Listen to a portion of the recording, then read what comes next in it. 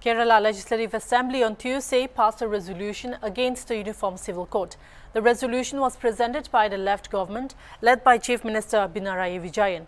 Apart from the ruling coalition in Kerala, the opposition coalition, led by the Congress, has also voted against the implementation of Uniform Civil Code in the country.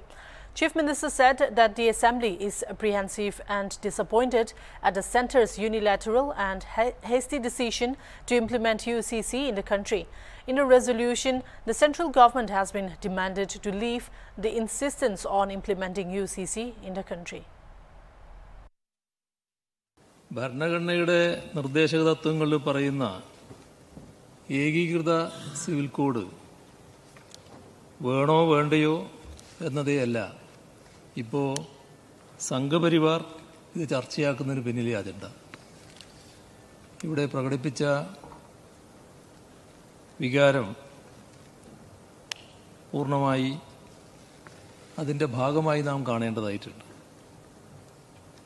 ഭരണഘടനയിൽ പറയുന്ന പൊതു civil നിയമമല്ല സംഘപരിവാറിൻ്റെ മനസ്സിലുള്ള പൊതു civil നിയമം.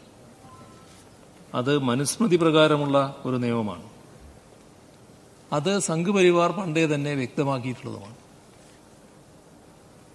ഭരണഘടനാ ചർച്ചകൾ നടക്കുന്ന ഘട്ടത്തിൽ തന്നെ ഇന്നത്തെ സംഘപരിവാറിൻ്റെ പൂർവ്വ രാഷ്ട്രീയ രൂപം അതിൻ്റെ പത്രത്തിൻ്റെ മുഖപ്രസംഗത്തിലൊരു കാര്യം പറഞ്ഞിരുന്നു.